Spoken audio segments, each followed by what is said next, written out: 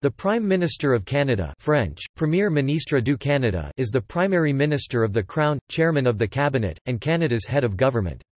The current, and 23rd, Prime Minister of Canada is the Liberal Party's Justin Trudeau, following the 2015 Canadian federal election.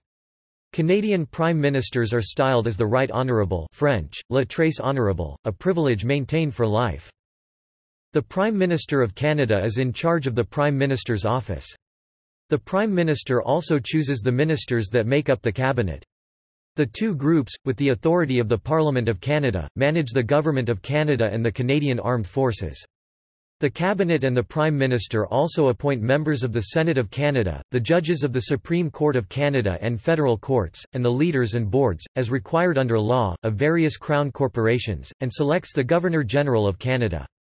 Under the Canadian Constitution, all of the power to exercise these activities is actually vested in the monarchy of Canada, but in practice the Canadian monarch, who is the head of state, or their representative, the Governor-General of Canada, approves them routinely, and their role is largely ceremonial, and their powers are only exercised under the advice of the Prime Minister, not outlined in any constitutional document. The office exists only as per long-established convention originating in Canada's former colonial power, the United Kingdom, that stipulates the monarch's representative, the Governor-General, must select as Prime Minister the person most likely to command the confidence of the elected House of Commons. This individual is typically the leader of the political party that holds the largest number of seats in that chamber.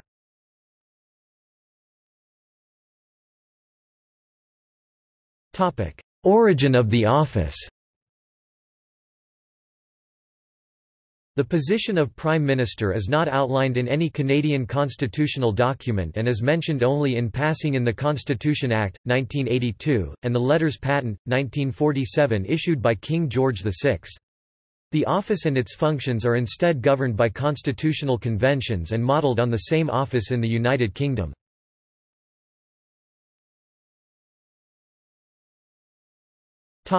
Qualifications and selection. The Prime Minister, along with the other ministers in Cabinet, is appointed by the Governor-General on behalf of the monarch. However, by the conventions of responsible government, designed to maintain administrative stability, the Governor-General will call to form a government the individual most likely to receive the support, or confidence, of a majority of the directly elected members of the House of Commons. As a practical matter, this is often the leader of a party whose members form a majority, or a very large plurality, of members of Parliament (MPs). While there is no legal requirement for the Prime Minister to be a Member of Parliament, for practical and political reasons the Prime Minister is expected to win a seat very promptly.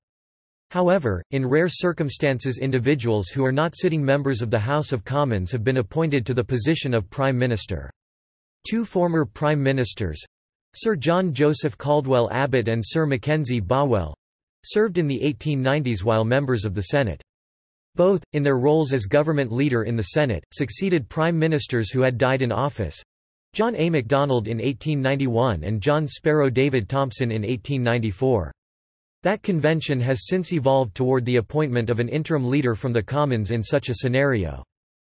Prime Ministers who are not members of Parliament upon their appointment or who lose their seats while in office have since been expected to seek election to the Commons as soon as possible. For example, William Lyon Mackenzie King, after losing his seat in the 1925 federal election that his party won, briefly governed from the hallway before winning a by-election a few weeks later. Similarly, John Turner replaced Pierre Trudeau as leader of the Liberal Party in 1984 and subsequently was appointed Prime Minister while not holding a seat in the House of Commons. Turner won a riding in the next election, but the Liberal Party was swept from power. Turner was the last serving Prime Minister to not hold a Commons seat. Should a serving Prime Minister today lose his or her seat in the legislature, or should a new Prime Minister be appointed without holding a seat, the typical process that follows is that a junior member in the governing political party will resign to allow the Prime Minister to run in the resulting by-election. A safe seat is usually chosen, while the Liberal and Conservative parties traditionally observed a convention of not running a candidate against another party's new leader in the by-election. The New Democrats and smaller political parties typically do not follow the same convention. However, if the governing party selects a new leader shortly before an election is due, and that new leader is not a member of the legislature, he or she will normally await the upcoming election before running for a seat in Parliament. In a poll conducted by Ipsos Reid following the first prorogation of the 40th Parliament on December 4, 2008, it was found that 51% of the sample group thought the Prime Minister was directly elected by Canadians.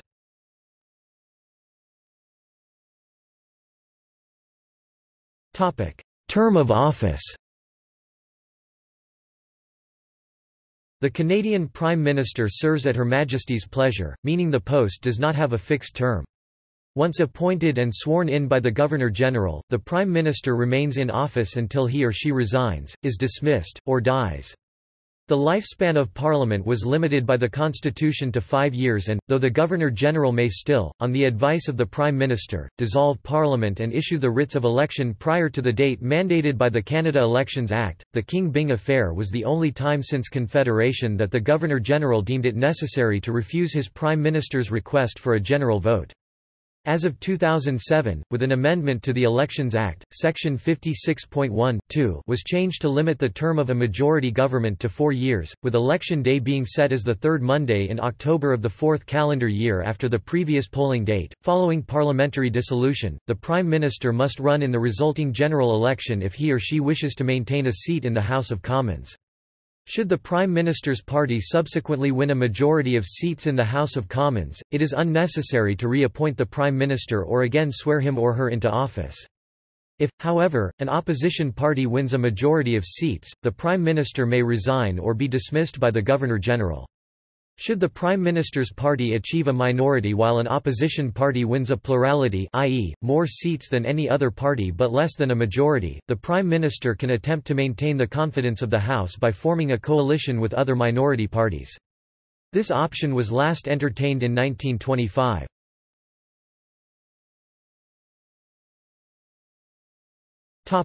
Role and authority. Because the Prime Minister is, in practice, the most politically powerful member of the Canadian government, he or she is sometimes erroneously referred to as Canada's head of state, when, in fact, that post is held by the Canadian monarch, represented by the Governor-General. The Prime Minister is, instead, the head of government and is responsible for advising the Crown on how to exercise the royal prerogative and its executive powers, which are governed by the Constitution and its conventions. However, the function of the Prime Minister has evolved with increasing power. Today, as per the doctrines of constitutional monarchy, the advice given by the Prime Minister is ordinarily binding, meaning the Prime Minister effectively carries out those duties ascribed to the Sovereign or Governor-General, leaving the latter to act in predominantly ceremonial fashions. As such, the Prime Minister, supported by the Office of the Prime Minister (PMO), controls the appointments of many key figures in Canada's system of governance, including the Governor-General, the Cabinet, Justices of the Supreme Court, Senators, heads of Crown corporations, ambassadors to foreign countries, the provincial lieutenant governors, and approximately 3,100 other positions. Further, the Prime Minister plays a prominent role in the legislative process, with the majority of bills put before Parliament originating in the Cabinet and the leadership of the Canadian Armed Forces. Pierre Trudeau is credited with, throughout his tenure as Prime Minister between 1968 and 1984, consolidating power in the PMO, which is itself filled by political and administrative staff selected at the Prime Minister's discretion and unaccountable to Parliament. At the end of the 20th century and into the 21st, analysts such as Geoffrey Simpson, Donald Savoy, Andrew Coyne, and John Gomery argued that both Parliament and the Cabinet had become eclipsed by prime ministerial power. Savoy wrote, "The Canadian Prime Minister has little in the way of institutional check, at least inside government, to inhibit his ability to have his way." Indeed, the position has been described as undergoing a presidentialization, to the point that its incumbents publicly outshine the actual head of state, and Prime Ministers' spouses are sometimes called the First Lady of Canada. Former Governor-General Adrienne Clarkson alluded to what she saw as an unspoken rivalry that had developed between the Prime Minister and the Crown. It has been theorized that such is the case in Canada as its parliament is less influential on the executive than in other countries with Westminster parliamentary systems. Particularly, Canada has fewer MPs, a higher turnover rate of MPs after each election, and an Americanized system for selecting political party leaders, leaving them accountable to the party membership rather than caucus. As is the case in the United Kingdom, there do exist checks on the Prime Minister's power. The Commons may revoke its confidence in an incumbent Prime Minister, and cabinet or caucus revolts can quickly bring down a serving premier, and even mere threats of such action can persuade or compel a prime minister to resign his post, as happened with Jean Chrétien. The Reform Act, 2014, codifies the process by which a caucus may trigger a party leadership review and, if necessary, choose an interim leader, thereby making a prime minister more accountable to the MPs in his or her party. Caucuses may choose to follow these rules, though the decision would be made by recorded vote, thereby subjecting the party's choice to public scrutiny.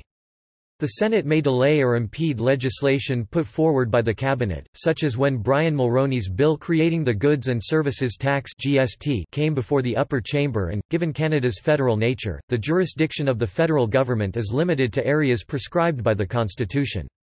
Further, as executive power is constitutionally vested in the monarch, meaning the royal prerogative belongs to the Crown and not to any of its ministers, the sovereign supremacy over the Prime Minister in the constitutional order is thus seen as a rebuff to the pretensions of the elected. As it has been said, when the Prime Minister bows before the Queen, he bows before us, the Canadian people. Either the sovereign or his or her Governor-General may therefore oppose the Prime Minister's will in extreme, crisis situations. Near the end of her time as Governor-General, Adrienne Clarkson stated, "My constitutional role has lain in what are called reserve powers, making sure that there is a Prime Minister and a government in place, and exercising the right to encourage, to advise, and to warn." Without really revealing any secrets, I can tell you that I have done all three.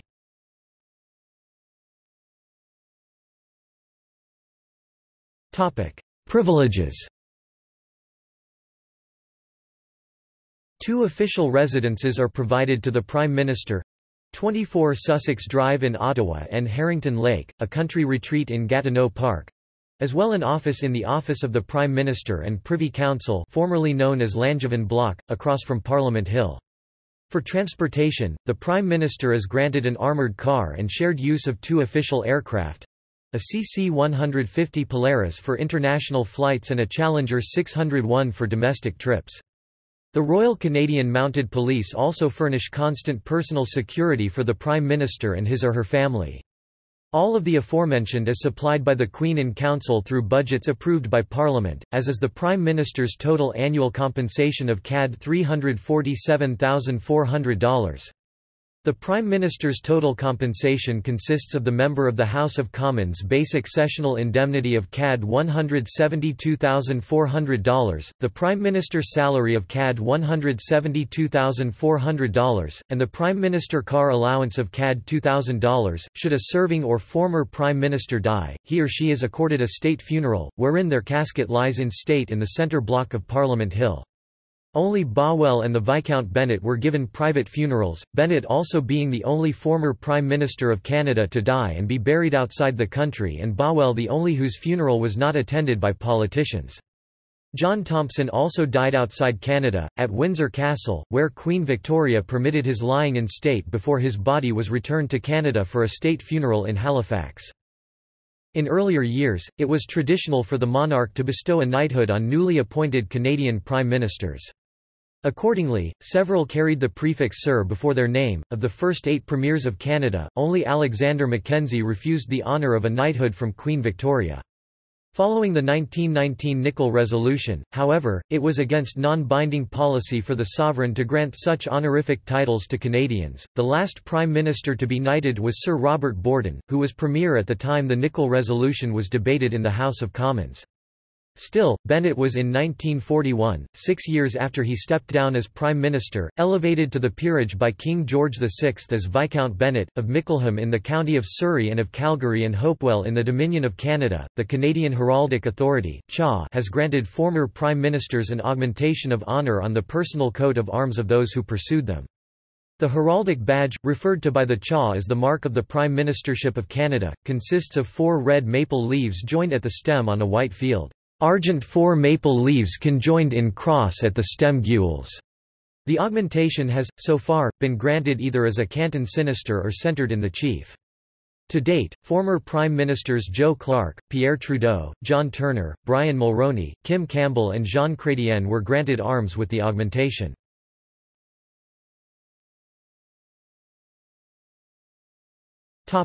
Style of address. Canada continues the Westminster tradition of using the title Prime Minister when one is speaking to the federal head of government directly. This is in contrast to the United States protocol of addressing the federal head of government as Mr. as in, Mr. President. The Department of Canadian Heritage advises that it is incorrect to use the term Mr. Prime Minister. The written form of address for the Prime Minister should use his or her full parliamentary title, the Right Honourable name, post-nominal letters, Prime Minister of Canada. However, while in the House of Commons during question period, other members of Parliament may address the Prime Minister as the Right Honourable, member for Prime Minister's Riding or simply the Right Honourable Prime Minister. Former Prime Ministers retain the prefix the Right Honourable for the remainder of their lives. Should they remain sitting MPs, they may be referred as the Right Honourable Member for Members Riding or by their portfolio title if appointed to one, as in the Right Honourable Minister of National Defence. In the decades following Confederation, it was common practice to refer to the Prime Minister as Premier of Canada, a custom that continued until the First World War, around the time of Robert Borden's premiership. While contemporary sources will still speak of early Prime Ministers of Canada as Premier, the modern practice is such that the federal head of government is known almost exclusively as the Prime Minister, while the provincial and territorial heads of government are termed Premiers, save for within Quebec and New Brunswick, where the Premiers are addressed in French as Premier Ministre du Province, literally translated as Prime Minister of Province.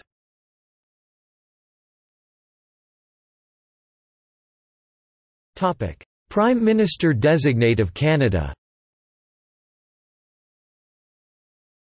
The Prime Minister-designate of Canada refers to the person who has been designated as the future Prime Minister by the Governor-General, after either winning a general election, forming a confidence and supply government, or forming an coalition government. The term does not apply to incumbent Prime Ministers.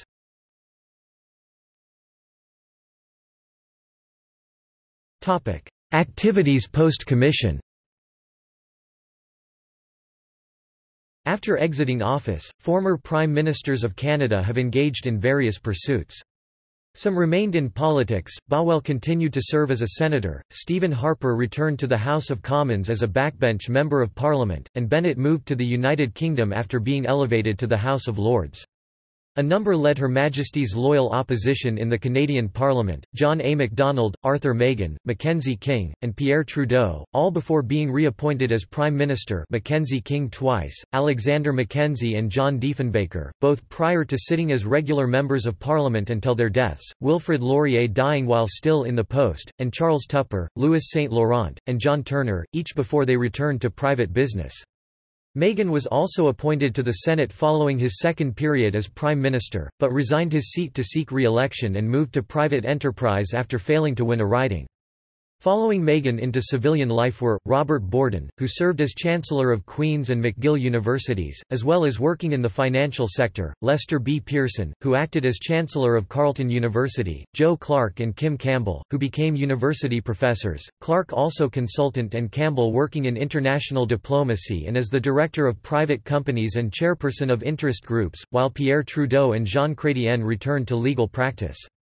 Former Prime Ministers also commonly penned autobiographies—Tupper, for example—or published their memoirs—such as Diefenbaker and Paul Martin.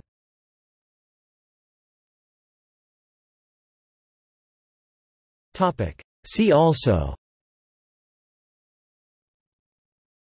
List of Prime Ministers of Canada, Historical rankings of Canadian Prime Ministers, List of Prime Ministers of Canada by longevity, List of Prime Ministers of Canada by time in office, Prime Ministers of Canada in popular culture, List of books about Prime Ministers of Canada, List of Prime Ministers of Queen Victoria, List of Prime Ministers of King Edward VII, List of Prime Ministers of King George V, List of Prime Ministers of King Edward VIII, List of Prime Ministers of King George VI, List of Prime Ministers of Queen Elizabeth II.